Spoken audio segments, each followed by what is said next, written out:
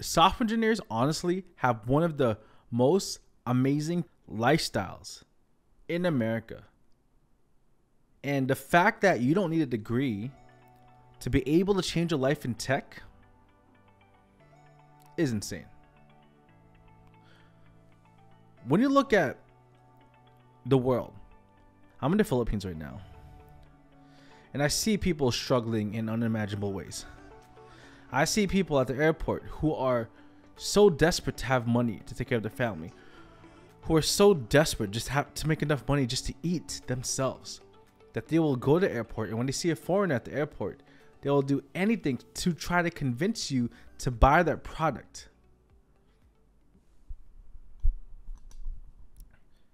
And it's so different when I look at the life that we have in America, where kids, adults, young adults, you name it, are lazy as hell, to be honest. And I honestly think that is one of the reasons why so many aspiring engineers, aspiring software engineers, fail to make it in tech. I think that we tend to forget how good we have it in America. We have it good. Now, we might not have the best life compared to everyone else in America, but compared to the rest of the world, yeah, we do. So many software engineers or aspiring people, aspiring software engineers, can't even make it in tech. And I've seen it firsthand. 90% of the people, if not more, that I meet with in my one-on-one mentorships, they give up. I think that a lot of people like the idea of being a software engineer. I think a lot of people like the idea of being able to make more than a doctor, than a nurse. These people who put in so many hours into school, into actually working in the field, kind of like an intern, before they can actually become a nurse, a doctor themselves. I think people like the idea of the title of a software engineer, because if you're a software engineer, you tend to have a lot of options. Even in the midst of this recession, I know people who were laid off who got a new job in weeks, if not just a month or two tops, and paying more than the last job, if not a little bit less, if not the same. But that only happens in tech, and I think people like the idea of hearing that. But when it comes to actually what it takes to get there, like, people like the thought of the end goal.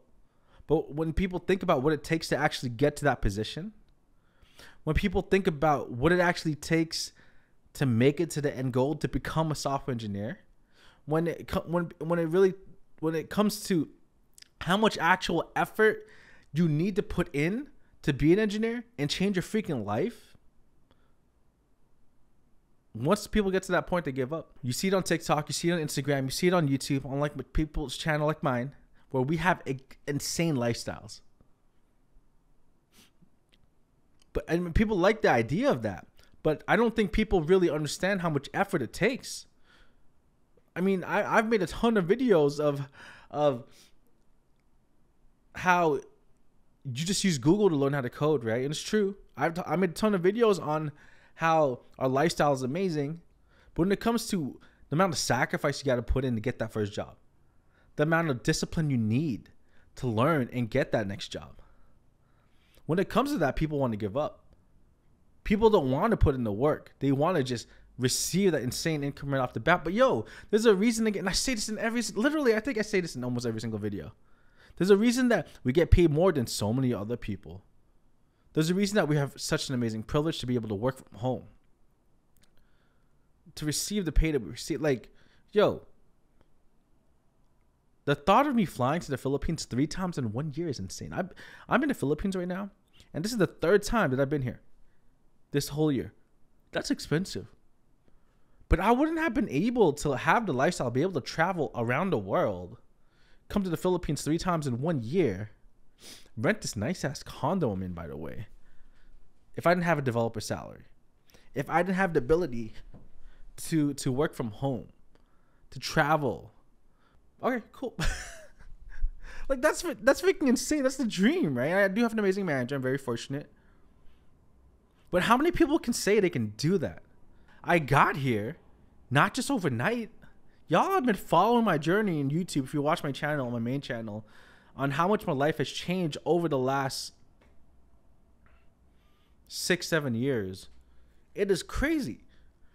Like, so many people would dream of having these opportunities, but yo, there's a reason that I got to this situation. I didn't just chill the last 6-7 years. I was learning to become the best developer possible at my job while doing YouTube, while creating content, trying to help y'all out. You know, a lot of my friends, and just people in general,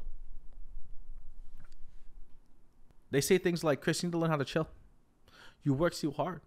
Like, and I understand it because of my friends. They need to say that, right? Because they care about me. But you know what I think about when I look at the situation I'm in today?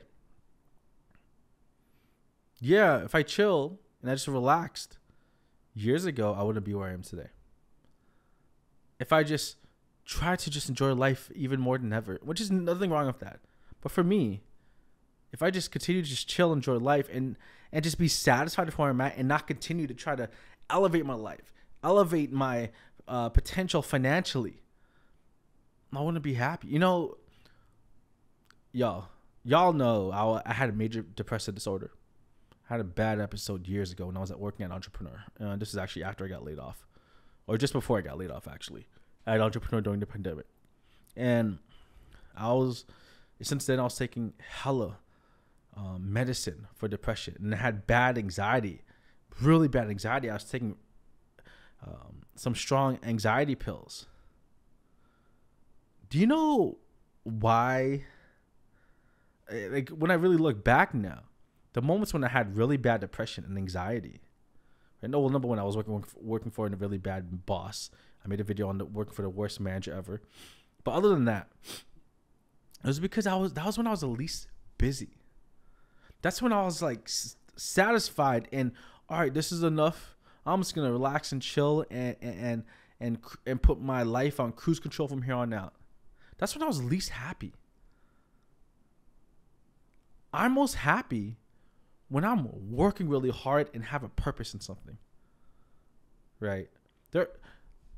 I made a video on how I make $42,000 a month. I made a video on that. You can check it out on my main channel. And literally the week after I published that, you know, I was going through all these different thoughts. I'm like, wow, I made more money. I made in 1 month what I used to make in 1 year as a junior web developer. And I thought about, this is the dream that so many people want. What's next? Should I just be satisfied and chill now? I make this much money every month. And then my depression started coming back. Anxiety started coming back. This is what I work for. This is it. I can buy whatever I want now, but I don't feel any more happier than where I was 6 years ago. And so going through these different struggles, what I learned about myself is that I am the most happy when I'm continuously busy, when I'm always working, when there's always something I need to work on next. And that's just me personally. That doesn't need to be everyone else. But I think that's just because I built that habit, because working hard and always working and trying to move on to the next level and trying to change my life and try to continue to move to the next level in my career and just my life in general as a human being. I built that habit from day one, before day one, from ground zero, before ground zero, right? And I built that habit, and that's something that that consumes me, just working. And if that's when I'm most happy and that's when I have no depression, I'm gonna continue doing that. But listen, by living this lifestyle, by doing that, that is what brought me to where I am today. That is why I was able to get my first job as a developer. I'm working a full-time job. I'm working a second part-time job as a tutor. I'm working at LAX part-time as well, delivering magazines throughout the airport while learning code because I needed to survive. Like for so many years, I was in survival mode, trying to survive. And now I'm not in survival mode. Now I'm in living mode, while working. And you know what I mean? Like, it's not just trying to make it to the next day, not trying to make it to the next month, trying to make it to the next year. Now it's trying to secure a future for my family, right? But the thing is, you won't get there unless you're willing to put in that hard work. Like, the reason that so many people fail, And I genuinely believe it's the reason that so many people fail when it comes to getting the tech industry is that, they have short-term goals. They only look at what's in front of them. I want to get that first job and I'm set. Really? You sure about that? What I'm trying to say is I never just look at that first step, right? When I looked at getting my first job, I looked at, okay, I need to get my first job so I can get that mid-level position. All right, I need to move to that mid-level position so I can move to a more senior position. All right, I need to reach this income level so my family can live this kind of life, live this comfortable. All right, cool. All right, I reached that level. Now I need to make sure I reach a whole other level financially so that my family never has to worry about money again. And that's when I'm most happy, right? So I do buy some nice things, right? Like I dropped like $6,000 on luggage, right? Now, the reason is because I travel a lot. Like literally out of the 12 months, I'm not home for 3 months. Right, I travel every month, every couple of weeks, and my luggage broke after a couple of months. So I'm like, you know what? I'm gonna buy really fancy crap, and that's the nice fancy stuff about Remora luggage and Tumi luggage, right? But other than that, right, other than tech stuff I need to grow my side hustle, all the money I make is really for taking care of my family. Now I don't just give that money away, right? Like. I have my stepdad who I try to help out, but I don't want to just give my family money. I kind of make them work for it. Like I'm traveling a lot. I don't have a lot of time to myself. I really don't. I wish I had more time to myself, but I had I paid my stepdad to move all of my gym equipment that was in my gym in my home to my garage so that I can turn and convert my home gym inside my house into a home studio for more filming. Now, I'm here in the Philippines, so I'm going to pay him again to paint that whole place, that whole studio gray, so I can use that for filming. Right? So, like, now that I have this excess of income, I give my family jobs. I don't want to just give them money, though. That's not me. I don't give anyone just money. I dreamed of this situation, of being able to take care of my family like that. I don't give it away. I still want people to work for it, right? But again, I got here because of the amount of effort and sacrifice I was willing to make. So what I'm trying to talk about, y'all, is that so many people do not make it in tech because they don't look at the oncoming goals. They have tunnel vision. Just that first job. No. You look at that first job, but you want that first job so you can move on to the second one. Now, I think another reason that developers fail to make it in tech is because it's hard. It is really difficult learning how to code, trying to get that first job. Rejection after rejection after rejection. Even I still get rejections. And I've been in tech for almost 7 years now. But I'm used to it. I'm like, all right, whatever. I'll interview another job. Because I've had so many jobs in tech already. I know that's part of the game. But when you're trying to get that first job in tech, you're putting in this time to learn how to code. You're sacrificing times of your friends or your girlfriend or your family to learn code because you really believe that will later outweigh the benefits of just enjoying life right now. And I don't think people are willing to make that sacrifice because it is hard. But please understand, everyone. Like, I know it's difficult, but the life you get to live, and I hate it. And I've said this, and I'm guilty of this. I hate it when people say that money doesn't bring happiness. And it's true. Money doesn't bring happiness in a way. But at the same time, money brings a lot of happiness. And let me give you an example. Okay, let me give you an example. A friend of mine, someone in their family died. They needed money to help do the funeral. I'm not gonna say who this person is, but like, imagine they're struggling like crazy. The family's struggling. They don't make the most money, and they can't even afford the funeral. So what do? Right? They ask. They need the help. I give them the money. And now, I'm not saying this to brag at all, and that's not the point of this. What I'm trying to say is that the fact that I have the ability to help people now, which is what brings me the most happiness, which is why I do YouTube. The fact that I have the ability to help people and it doesn't even feel like a burden to me is insane. Helping people is when I do feel the most happiest. I mean, that's why I love working. I'm busy because I'm helping people. That's part of my job, part of what I do here at YouTube. But I wouldn't be able to do this kind of stuff and help people financially in that way unless I had money. Another thing. So my dogs get really sick. My small dog. Love her to death. My first dog. And I'll tell you this, if it wasn't for my small dog, I wouldn't be alive today. When I was fighting that depression years ago when I was working entrepreneur, I bought my small dog for a reason, but she is the reason that I'm alive today. I needed a reason to continue living. It was because of her. So earlier this year, she was in a lot of pain, really sick. I took her to the vet maybe 8 times in 2 weeks, in maybe 3 weeks. And in the 3 weeks, I spent about $3,500 to $4,000 just trying to fight to help her live, fighting the sickness that she had. Yo, if this happened 4 years ago, 5 years ago, I wouldn't have been able to help her and she would have died. Right? I wouldn't want her to suffer in pain because I don't have the money to buy her the medicine, to get her the surgery, and the help she needs from a doctor. I would have let her die, put her to sleep rather than her going through pain because I was not financially capable of taking care of her. Guess what? I am more than financially capable of taking care of her. She survived. She got the help she needed. Brought her to the doctor. Yeah, $3,000, $4,000, still a lot of money. It hurts either way. But I was able to take care of her. And she lived and she survived. Guess what? I'm happy as hell because of that. So what I'm trying to say is like these problems come up. And all the stress that other people would have when they face these problems. Or when I needed to fix my teeth. When I needed to get LASIK surgery. When I needed to get braces. These problems that would stress other people out doesn't stress me at all. And you know, when people tell me, you know, money doesn't bring happiness, true. And there are people with a hell of a lot more money who are not happy at all. Okay, that's very true. But what I want to say is, yo, without this money, my life would be very difficult right now. Do you know how much joy that brings me to be able to take care of my mom and my stepdad? The reason I learned code, and I remember this when I was living in my car.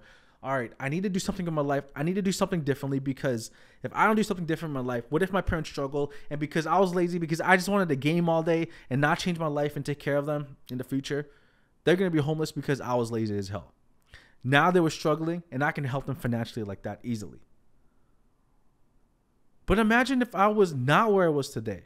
If I didn't make the money I made today, they'd be struggling. Same thing with other friends that I have. Yeah, money doesn't bring happiness, but damn, it makes life a hell of a lot easier.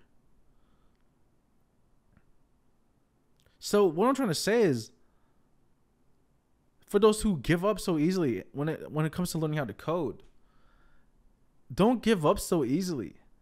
Because the life that you can have when you reach a particular level in tech, an income level in tech, compared to where you are now, your life will be so much easier. Yeah, you'll work a lot more hours. You have to work harder. There's a reason we make $200,000, $300,000, $400,000 a year.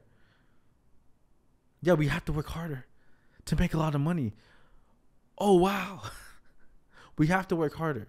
But that comes with it if you want to make that income. But now, because of how hard you worked and how hard you'll continue to work, your family, if they need the help, they can come to you. Your parents, if they're struggling, you can make sure they don't live in the streets. You want them to move with you. It's not the best having your parents live with you all the time, but you can do that. You have the ability. The fact that you have the option to take care of people is so freaking amazing. But now I'm not saying coding is the only way to make a decent income, but if you are interested in coding, don't just stop there because it's difficult. Understand it's supposed to be difficult. That's why so many people don't make it to that level. But if you do, the fact that you have the ability to take care of the people that you love, that you have the ability to change lives and help them, or if you were to have an inconvenience financially, it's not that big of an inconvenience anyway in the first place because of where you are in life. So many people give up on the tech, and it sucks when I see it. But if you are willing to push through and really make it to the very end, oh my God. Life-changing. Absolutely, absolutely life-changing. I don't know where I would be if it wasn't for tech. I'd probably make 50, 60K a year, struggling, not having the best health insurance. It would be very difficult to see my fiance, to travel, help my family. It would be very difficult. I only worry about myself. I can't worry about anyone else. But now I don't even have to worry about myself. now I can just take care of the people that I need to take care of, right? I'm so thankful that I pushed through and never gave up. Why do so many people fail? It's difficult. They don't have discipline. And I think more than anything, people just tend to not have the help that they need. Anyway, thanks for watching. I'll see you on the next episode. Peace out.